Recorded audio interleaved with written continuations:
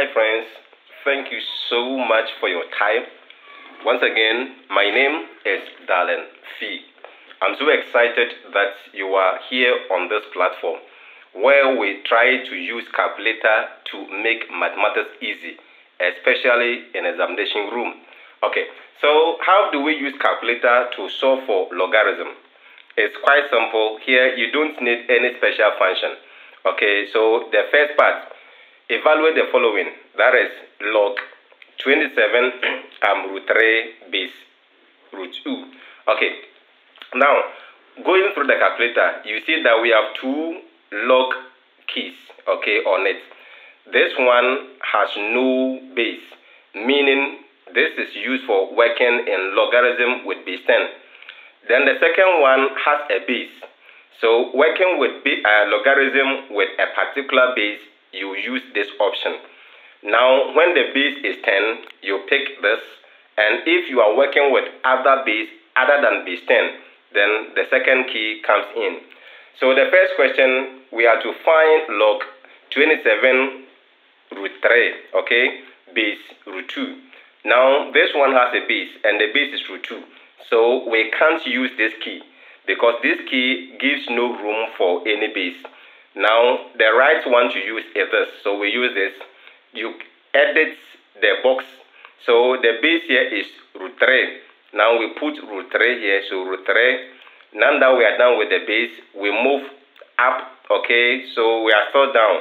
So keep pressing this. Now the cursor is up. And the number is 27 root 3. So you enter 27 and then root 3. Once you are satisfied, okay, that the equation given in the question is exactly what you have on the calculator, simply press the equal sign. So you press it, bam, and you are getting the answer. Very simple and easy to do. Now the second one, okay, second one, we are having another log. And so that is log 6 base 10 plus log 45 base 10 minus log 27 base 10.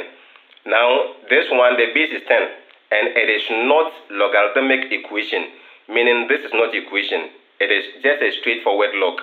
So you can decide to either use the log with base 10 or this log that comes with a base. Now for the purpose of this education, I want to use the log without the base because the one without the base simply means base 10. So I click, so log, and then I have 6, so 6, and then you close the box, okay, close it, and then plus log 45, so log, so okay, the plus also plus log 45, that is 4, 5, the bracket must be closed, and then minus, then we have log 27, so log 2, 7, then, okay, so that is log. So log 2, 7, that is 27. The bracket should be closed. Then you hit the equal sign. Bam, you are getting 1. So that is so easy. Please note, I use this because the question I am dealing with is not a logarithmic equation, meaning there is no equal sign in it. So it is easy to use this log once the base is 10. Now the third one, I have to solve this. Once again, this one comes with no equal sign. By looking at it, it is a fraction. So the wise thing to do is to hit the fraction key before you enter your data. Now let me hit the fraction button and I have log 16 times log 27. So let's enter that log 16, that's 1, 6, and then you close the brackets. Then the next one is log 27. So log 2, 7. And you must close the bracket. Look at this carefully. This log comes with no base, which means this one is in base 10.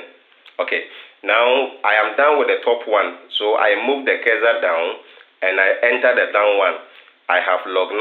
So log 9, bracket must be closed. Then the next one is log 64. So log 64.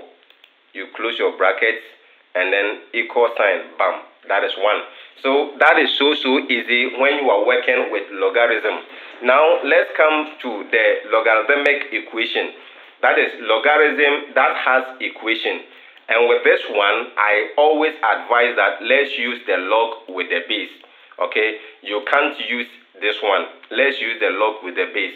Now let's come, the question says solve the following equation. The first one, log bracket x squared plus 1 bracket close to base 10. Now we are dealing with the base. So let's use this. So you press on this. The base is 10. So let's put 10 to the base.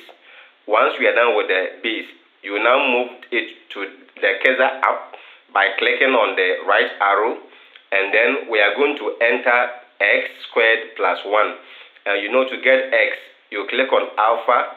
Then you click on x. The x is squared. So let's square the x. Then plus 1. So plus 1. Now we have entered this expression into the calculator. You can see that the cursor is within the bracket, but we are done with the bracket. So we need to move the cursor outside the bracket. You do so by pressing this. Now we have minus 2 log x to base 10.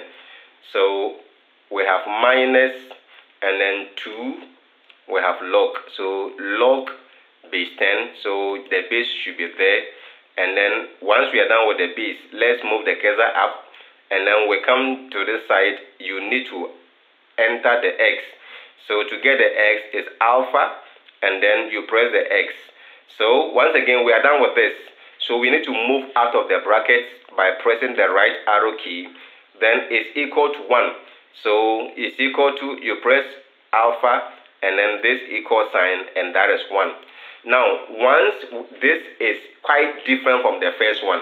For the first one, it is not equation. So once you finish entering, you just click the equal sign button. But with this one, it is equation.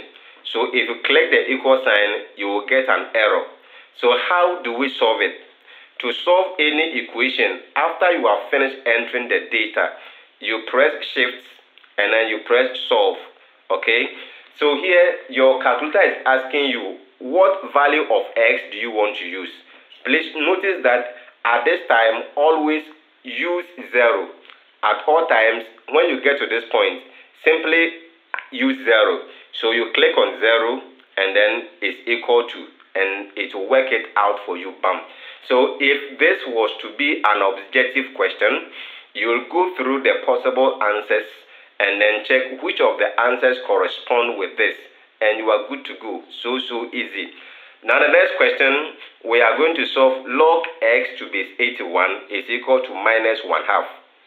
So once again, you don't need any special function to enter this. So enter the equation exactly the way you see it in the question. Now I go. So here I encourage, you can't use the log base 10. Let's use the log with the base. And here we go, because the base here is 81. So you put 81 here, and then you move the cursor up, and here we have x. To get x is alpha, and then you have x. Then you leave the brackets. Then we have equal sign. Once again, you press alpha and then this equal sign. And then the number we have is minus 1/2. And this is fraction. So you enter the minus. Then you bring the fraction button. And then you enter 1. You go down. And then you enter 2.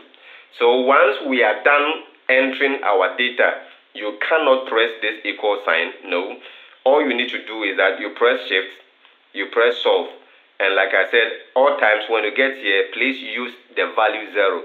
So here, simply click on 0. When you are done clicking 0, press the equal sign button, bam, and you are getting the answer. So that is so easy. But please notice that not every logarithm question can be solved using the calculator. Okay, you can't solve all log questions using calculator. Sometimes when you key in the data and you click, if you can't solve with calculator, it will inform you that I can't solve.